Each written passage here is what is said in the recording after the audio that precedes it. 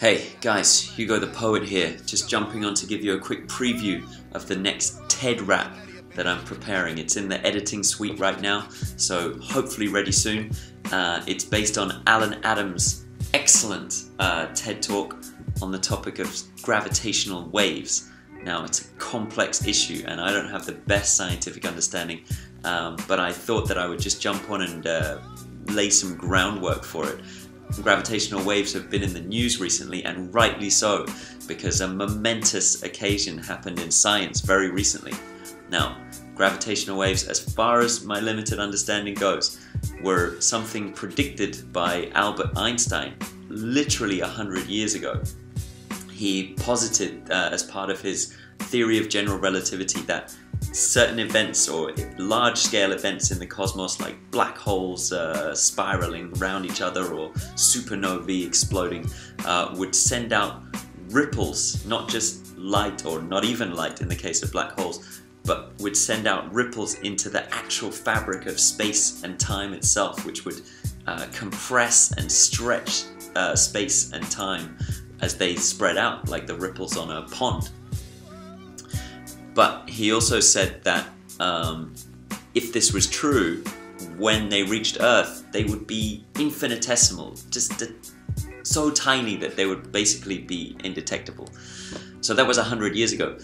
25 years ago, some scientists, some clever nut jobs, decided to take on that challenge and actually try to detect these tiny ripples in space and time, and they decided to try and build a machine that would do so.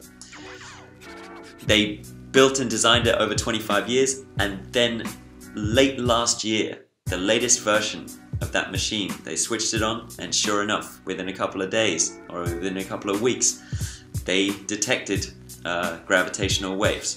So basically it was the culmination of 100 years of scientific activity, and that day when they detected it and they made the announcement was an incredibly momentous occasion in science and world history.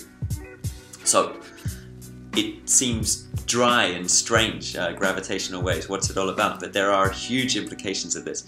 Not only does it add another jigsaw piece to Einstein's theory and basically go a long way to proving the things he was talking about, the existence of black holes, what people have been talking about, the beginning of the universe, like the Big Bang. This kind of thing goes a long way to confirming that theory and those theories.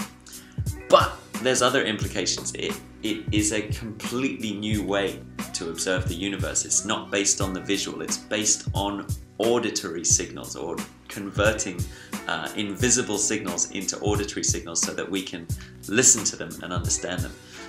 The implications of this are huge. We don't know what this will mean in the future, but fundamentally we can say that it's a new area of science, a new way to observe the universe, listening, not seeing. So we live in incredibly exciting times, and this TED rap that I'm doing is just a way for me as a non-scientist to try and get in on the fun and the excitement and try to contribute what I can as an artist. So as I said, complex issue. That's my potted understanding of it, but an incredibly exciting one. If you want to check out the TED Talk that it's based on, I'm going to put a link here, probably a video. Maybe you can click here and see it if I've succeeded in working my program. And if I've succeeded in working my program, I'll also put another doco down here, Einstein's Messengers. Both great resources in order to try and understand this topic. And then, you know, once my TED rap is ready, watch that too. So guys, as I said, we live in incredibly exciting times, and respect to those scientific figures who managed to pull off this amazing achievement.